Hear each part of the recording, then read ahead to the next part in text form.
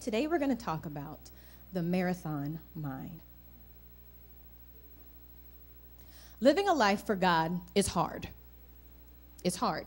It's trials, it's sacrifice, it's going beyond your comfort zone, it's doing things that you don't want to do. And sometimes, let's just be honest, it feels like it's too much. Like God is asking for too much, that he wants me to sacrifice too much. And we get tired. And we get burnt out on church, and we get burnt out on Jesus. I've been there. It happens. This isn't what I signed up for. This isn't what I was supposed to do, God. This is a bit too much for me. And you know why we think like that? Because we've subscribed to the idea that walking with God, giving your life over to God, having a life where Jesus leads your life, however you want to say it, that it was supposed to be easy. And we don't want to admit that, but we do. We think, okay, God, we know you're going to give us one or two tests because then, then you'll have a testimony. We'll sprinkle those in here and there. But for the most part, you need to be happy that I decided to give you my life. And so I kind of think things should be pretty easy. I don't understand what the problem is. And then I'm going to get to go to heaven, and then we're going to party. That's what we think. And because we feel betrayed the second something happens to us. God, what are you doing? What's going on here? We also seem to have this sprinter's mentality. Now, I used to be a runner, and sprinters, we like to go fast. We like to do things fast. We like to get to the finish line fast. And so, God, take care of this now. I want it right now. Let's do it right now. Fix it right now. Change it right now. Here's the problem, though. Sprinting doesn't last. You can't sprint for a long period of time. And this isn't the first time that this type of issue has come up. You see, in the book of Hebrews, we had two different groups of people evaluating Jesus. We had those that were used to tradition. They were used to the way things were, and so they were trying to evaluate what his angle was. And then you had another group that was struggling with their new faith. They were struggling with do they really, really want to follow Christ? Kind of sounds like today. But one thing both groups had in common is this thing I like to call hybrid faith. So I went and I researched hybrid cars.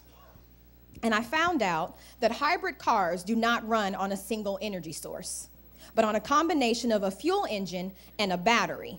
The car does not run with the two energy sources getting merged together. Rather, they are used alternately instead based on the level of energy needed to navigate the terrain. Okay, so it's a tough terrain.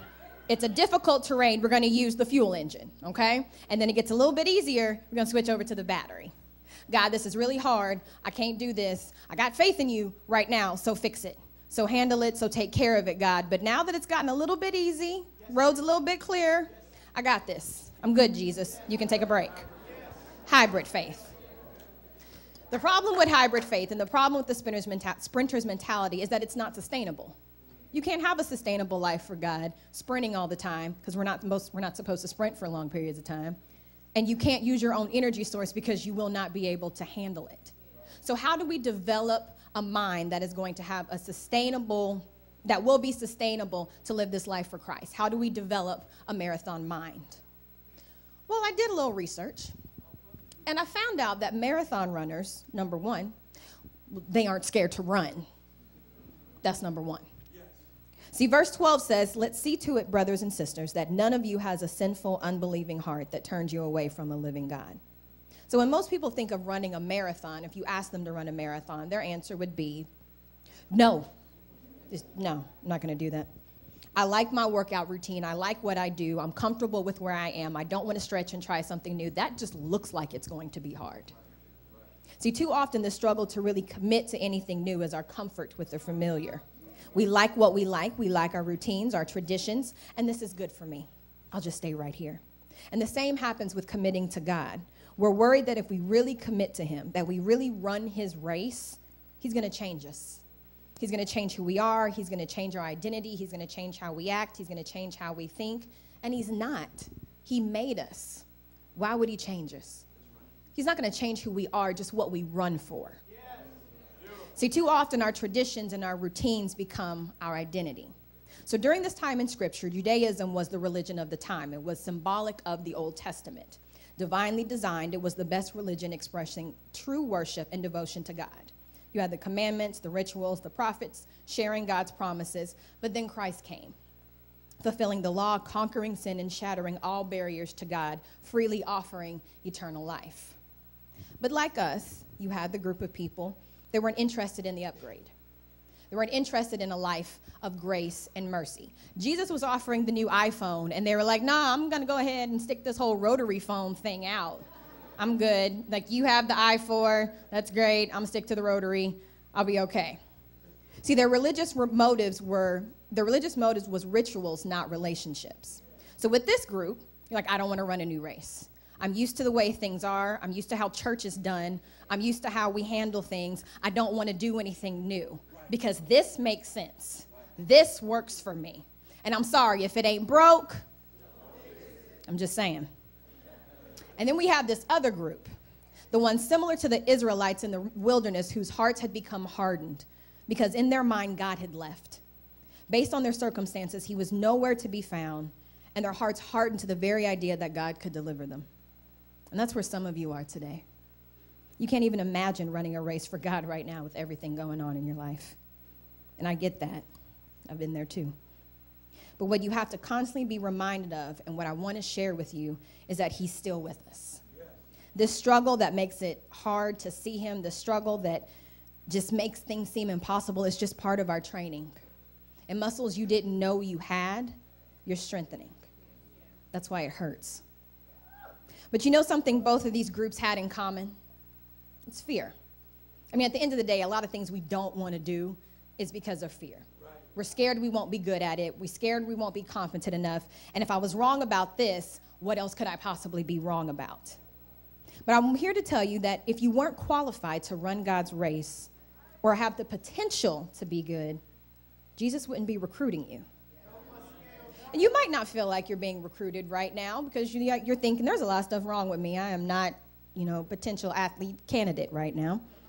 Well, let me show you how you are. Matthew 9:12-13 says, on hearing this, Jesus said, it is not the healthy who need a doctor, but the sick. Go and learn what this means. I desire mercy, not sacrifice.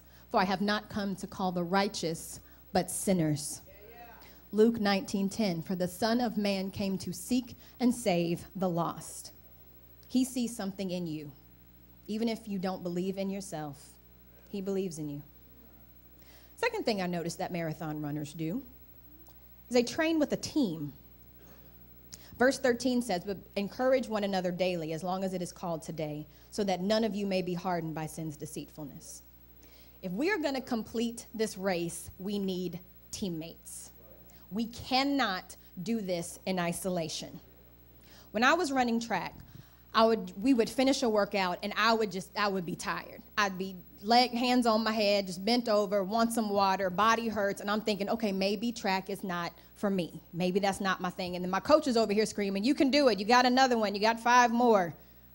I'm tired. I can't do this anymore. You clearly don't see what I look like right now. You don't understand what I'm going through. But if I look to the left and I look to the right and I see my teammates and they're doing the same thing I'm doing, they're struggling just as hard as I'm struggling, then I realize, you know what, it's not just me. I'm not the only one struggling with this. And you know what, maybe I am qualified to run this. Maybe I am qualified to be on this team. And the same thing happens in a relationship with God. You cannot do this by yourself because you start to think that the issues that you deal with, the sins that you have, the problems that you have are specific to you. And I guarantee you they're not. You get in isolation and Satan makes you think that you're the only one going through what you're going through. But when you get into community, you see, oh, I'm not the only one struggling with this. This is not uncommon as I thought it was. In fact, I actually can get over it because you're getting over it. Or at least you're acknowledging that it's an issue and maybe we can get over it together. See, authentic relationships allow you to have conversations with your teammates. You can say things like, when you struggle with this, what scripture did you refer to? When you didn't have it in you to pray anymore, what did you do? When you question if God even existed, how do you handle that? But you can't do that by yourself because you can't answer your own question.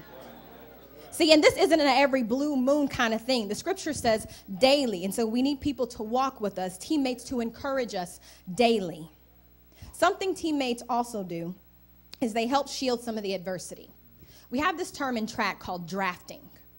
And what drafting is, you have a group of runners together.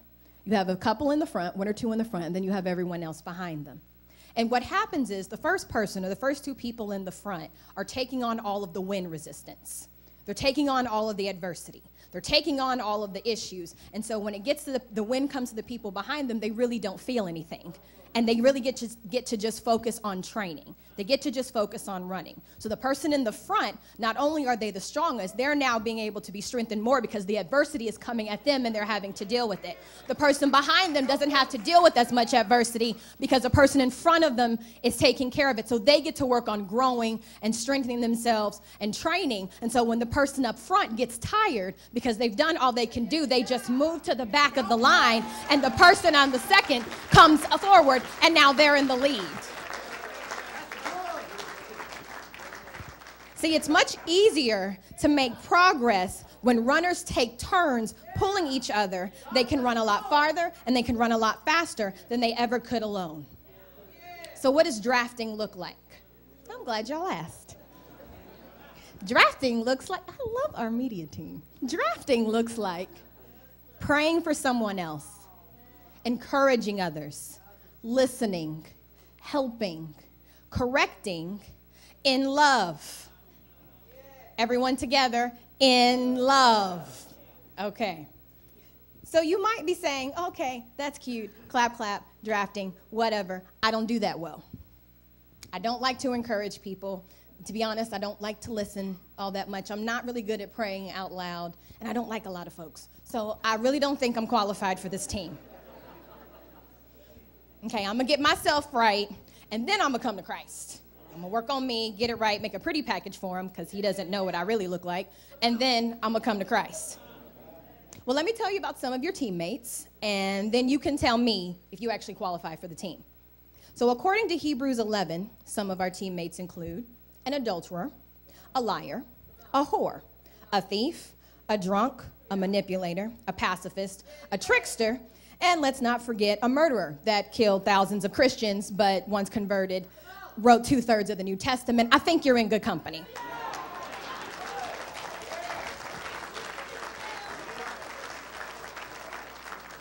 In fact, all the teammates I named ended up in what we like to call the Faith Hall of Fame. And it's not because they were perfect that they made it to the Hall of Fame. It's that they progressed through the pain and they finished. That's it. The definition of a marathon is simply a contest of endurance. That's it. You only have one competitor, too, and that's the enemy. Okay, I'm going to have to say that again. You only have one competitor, one enemy, one hater, one person, one entity that has an issue with you, and that is the that is the enemy, okay? We have got to stop fighting each other. We have got to stop getting into it with each other because we are not the enemy. And he's making us think that we are. We can't even get to the battleground because we're fighting each other in camp. We have one enemy, and the contest is to endure past him. That's it. So, with our marathon mind, we must remember that with all the wind, all the injuries, all the pain, all the disappointment, that if we just keep enduring, if we just keep faith in the one thing that Jesus said, victory is ours. So the third thing that marathon runners tend to do is they trust their training. Verse 14, for we have come to share in Christ if indeed we hold our original convictions firmly to the end. Did you know that marathon runners only train for 20 of the 26 miles? A marathon is 26 miles long, and they only train for the first 20 miles. The last 6 are called no man's land. And what you were supposed to do is rely on the training from the first 20 to get you through the last 6. The problem is, when it comes to our relationship with God, we get to mile 21 and we forget what God said about us. We forget who God says we are. We forget the promise that God has promised us. We forget who he says we will be. We forget our training. So for those of you who have possibly forgotten your training, or for some who might not know that there was training, let me share a few scriptures with you. Deuteronomy 31:6. Be strong and courageous. Do not be afraid or terrified because of them, for the Lord your God goes with you. He will never leave you nor forsake you. Romans 8:21b. What then shall we say in response to these things? If God is for us, then who or what can be against us? 1 John 5:4. For everyone born of God overcomes the world. Everyone born of God overcomes the world. This is the victory that has overcome the world, even our faith. Yes, it's hard. This race is hard, but it isn't over, because when God sees you, he sees victory. When God sees you, he sees victory, and that's why you're on this team. Another thing marathon runners tend to do is they trust their coach. They have to trust that the coach knows what they're talking about. Most great coaches were actually also ex-athletes. It's the same with Jesus. Jesus understands the race we're running because he ran it. So as I said before, part of the problem was that people were questioning the superiority of Christ. They were comparing him to angels and Moses and high priests, and they began to lose faith in who he really was and his qualifications to lead us. Okay? So if we go a chapter before, Hebrews 2:14 says, because God's children are human beings, made of flesh and blood, the Son also became flesh and blood. Okay, so if God's children made of flesh and blood, the Son also became flesh and blood. So he took everything that was divine, all of his divinity, and put it into human form. He put it into flesh and blood because we are flesh and blood. Okay, so he put on our uniform in order to run this race. Okay, so he put on the uniform to figure out what our restrictions would be in this flesh and blood uniform, to figure out what the restraints would be in this flesh and blood uniform, to figure out what some of our hindrances might be in this flesh and blood uniform. He put on the uniform so he would know how we feel when we attempt to run this race. All right, okay, so that's the first thing. Coach put on the uniform for us, so we can't complain about the uniform. All right, so you have Hebrews 2:18 then that says, since he himself has gone through suffering and testing, he is able to help us when we are being tested. Okay, so he has on the uniform, and he's gone through suffering and testing for when we are tested. Okay, so coach has put on the uniform that we're about to wear, so he knows all the issues and the restrictions with the uniform, and then he has actually run the race that we are preparing to run. So he's in the uniform that we are running in, running the race that we have to soon run. He's already built the path for us to run it, so we really don't have much to worry about because coach already knows what we're going through, right? Okay, see, here's the problem though. Too often, when we think of suffering with Jesus, we think of the cross. And that's right, but it disconnects us a bit from him. Because I don't know about you, I've never been beat like that on a cross. Never. Or we think of Jesus and we think that he is synonymous with perfection and holiness and never doing anything wrong and never sinning. And I don't know about y'all, but I sin a lot. Some of y'all have been sinning since I've been talking. Y'all laugh way too loud at that. It's true. Amen. Thank God for honesty.